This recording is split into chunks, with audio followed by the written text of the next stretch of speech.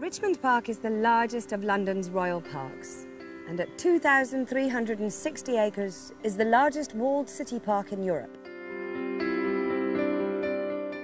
Its association with royalty began in Edward I's reign in the late 1200s, when it was known as the Manor of Sheen, and it only became Richmond Park in the reign of Henry VII, and then turned into a royal deer hunting park, much to the fury of the locals, when Charles I moved out here to escape the plague from London. Eventually, he partially gave way and kindly allowed local residents right of access by way of a ladder in the wall. The descendants of the deer introduced for sport live wild in the park and give the landscape its particular look through their constant grazing of the trees and the grass. There are several woods and copses in the park, one of which, the Isabella plantation, is a riot of colour in April and May in the finest collection of rhododendrons and azaleas in London.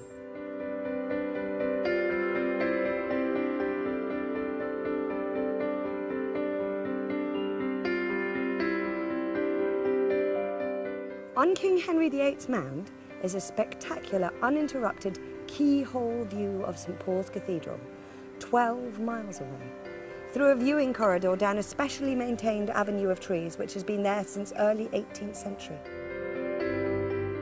The mound stands within the grounds of Pembroke Lodge, which, despite its magnificent Georgian demeanour, actually started life as a single cottage, home to the humble mole catcher, whose job it was to eradicate the little gentleman in black velvet whose molehills were such a danger to the horses of the hunt. It was subsequently enlarged and in 1787 granted to the Countess of Pembroke, whose relationship to King George III might be described these days as that of just good friends. In 1955 it was taken over by the Royal Ballet School, who use it today.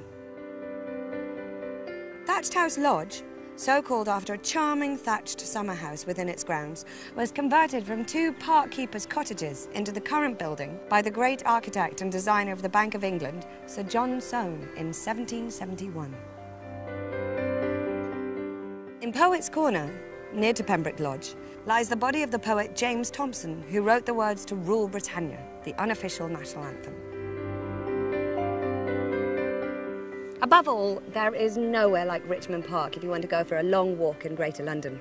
You can go for hours without barely seeing a soul as you wander past magnificent oaks, lovely, lovely woods, forests and beautiful lakes. It is a perfect paradise.